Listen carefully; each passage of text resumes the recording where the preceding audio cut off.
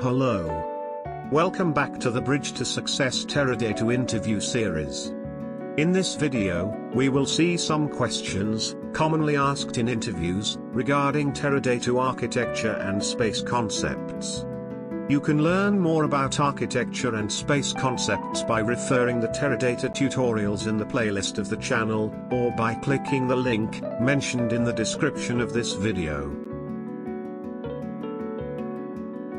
What are the major components of Teradata? The major components of Teradata are parsing engine, binet and access module processors.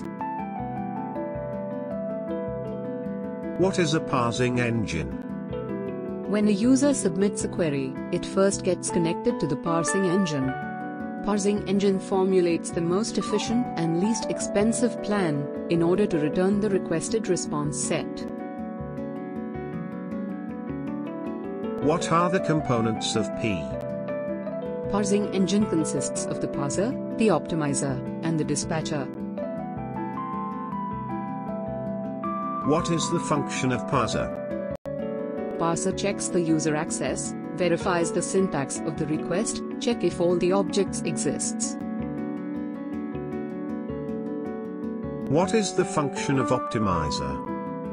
The optimizer is cost-based and develops the least expensive plan, in terms of time, to return the requested response set. What is the function of dispatcher? The dispatcher controls the sequence in which the steps are executed, and passes the steps received from the optimizer onto the binet, for execution by the AMPs.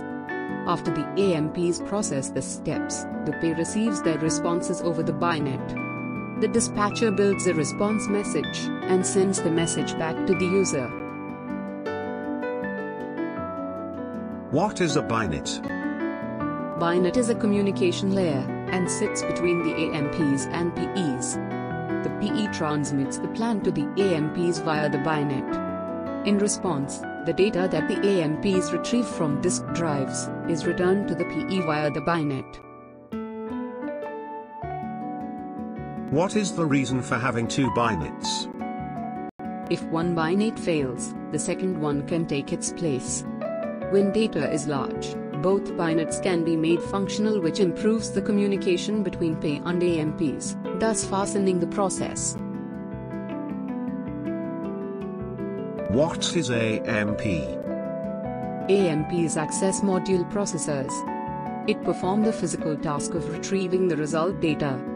Each AMP is associated with a set of disks on which data is stored.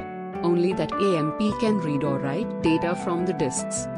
It's responsible for aggregating columns, block management, sorting rows, join processing, output formatting, disk space management, etc. What is a VDisk? The storage area of each AMP is called as virtual disk or VDisk. What is a node? Each individual server in the Teradata is referred to as a node. Each node has its own operating system, CPU, memory, own copy of Teradata RDBMS software and disk space. What is a permanent space? Permanent space is the space used by the actual table data, secondary index subtables, fallback table data, and permanent journals. What is a spool space? Spool space is the disk space that is used to store a subsequent query's intermediate and final result sets. Users without spool space cannot execute any query. Spool space is allocated from the unused perm space on a Teradata system. What is a temporary space? Temporary space is the disk space that is available for use in global temporary tables. It is allocated from the unused perm space on a Teradata system. Thanks for watching the video. Please like and share the video. You can view more videos in the playlist of the channel, or click on the links mentioned in the description below the video name. Also, kindly subscribe the channel.